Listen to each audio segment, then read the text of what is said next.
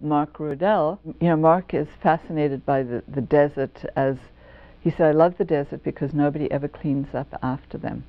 So this detritus that he photographs, to him, is an index of our culture, our society, our relationship to the land. And it's also it's got layers and layers and layers of depth, because we look at it, and while he's not a war photographer, he's not a socially concerned photographer, we get a lot out of these works by looking at them, and we can see, for example, in some of these, the flight of illegal immigrants across the border from Mexico into the United States, is a narrative about the economic situation that many people are living through, not just through the crossing series, but also in desert houses where he's photographed these vans that people are now reduced to living in, or lean-to shelters, people who are fugitives from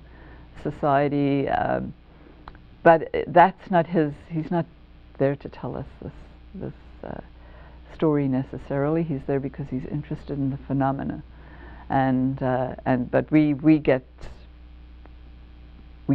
a much bigger epic story out of what he photographs.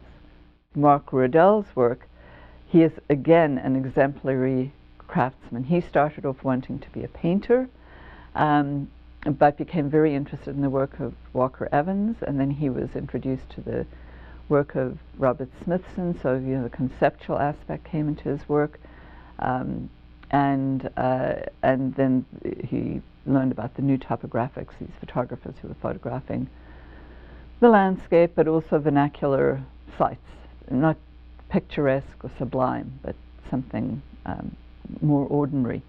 And so he works with great attention to detail. He does very careful printing. He tones his prints, so they are small, exquisite prints, or smaller relative to the larger prints that we see today in contemporary photography.